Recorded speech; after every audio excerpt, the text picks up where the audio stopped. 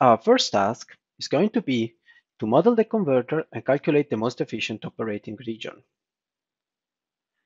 The converter is split up in three parts. There is the power supply, the converter itself, and the load.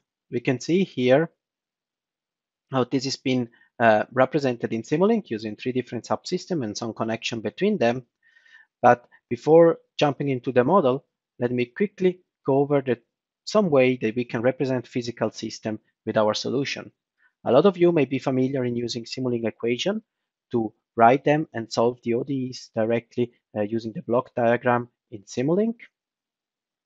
Some of you may already know Simscape, which is our platform for physical network and connecting components together, and the system level equation is generated automatically by combining together all these different components in one go. Lastly, if you have measurement of your system, you can always import them and derive a data-driven model, usually called as well black box model. And the nice thing about having all these three possibilities and more is that you can combine them. You're not forced to stay in one kind of solution mode. You can have a part of your model as an identified model, some of it as a physical network, and some of it as equation in Simulink. Let's take a look at our SEPIC model. As we saw in the slide, we have here our system. The converter should work with a frequency of 100 kilohertz, so medium high. The LEDs on the other end are going to work at 20 kilohertz. The power supply is 12 volt. The operating region of the LEDs can, by specification of Texas Instrument, are between 17 more or less and 20.5 volt. So if I open up my SEPIC converter, I'm gonna notice that I have 4 different systems, 3 of them gray out. I'm using what is called variant subsystem.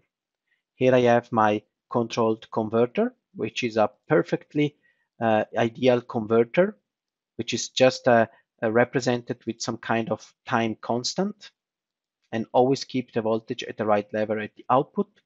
So this can be incredibly useful for system level simulation because it's very fast. On the other end, I have other variant of my implementation. I have a steady state converter. I have an average SEPIC, and I have my SEPIC circuit, which I'm going to focus right now.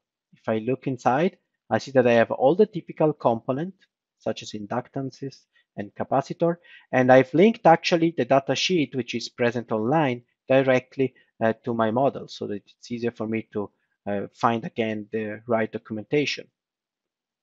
Just a quick excursus on the differences between inductances in the foundation library. If I open up, I see I have only 2 parameters, more or less, and the source code, so that I can go and see which kind of equation are implemented under the hood.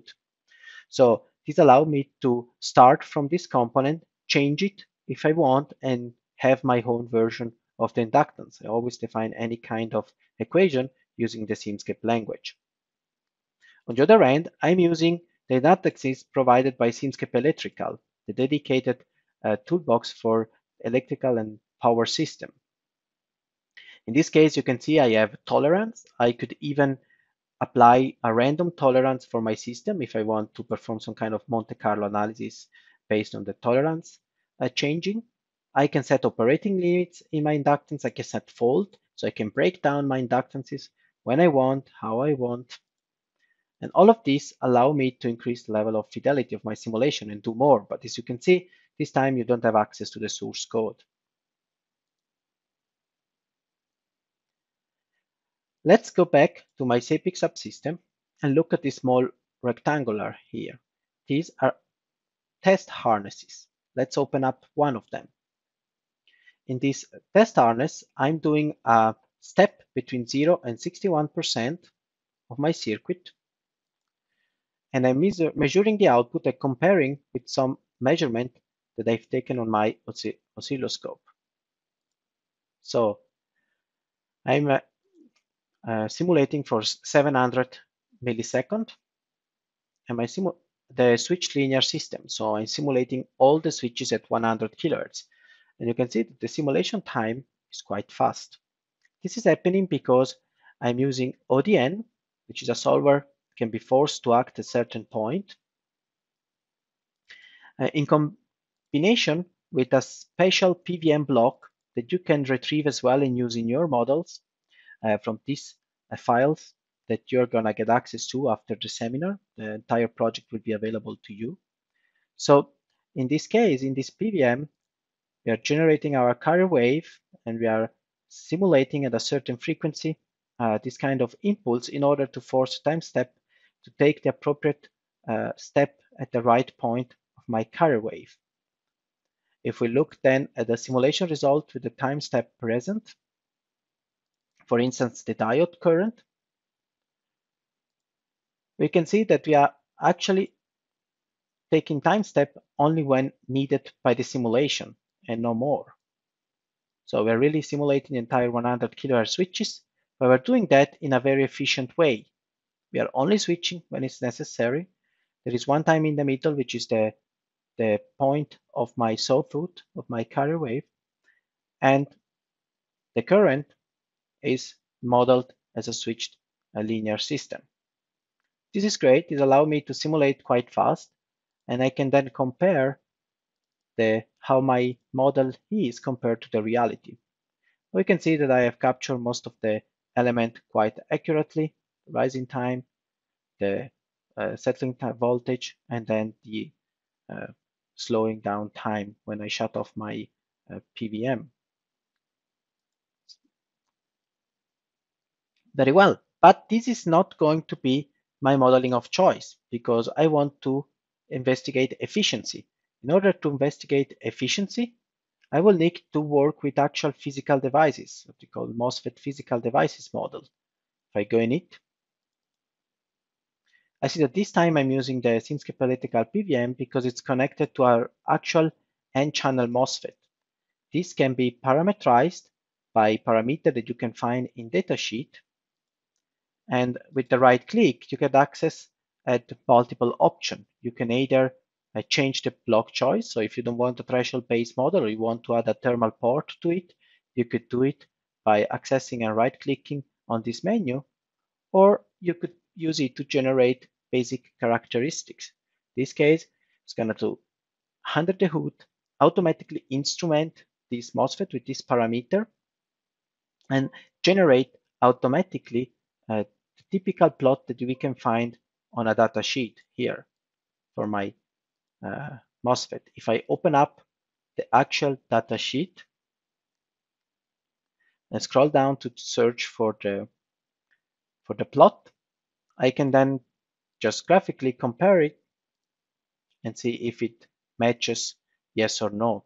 And we can see that we are doing quite a good job. Here is the 8 voltage line, which is settling down around a bit more than 10 ampere after around 2 or 3 voltages. We can see here that we have very similar behavior by our MOSFET. You could actually use certain tool from the file exchange to import directly this kind of plot into Simulink and then use them to better parameterize your model as well.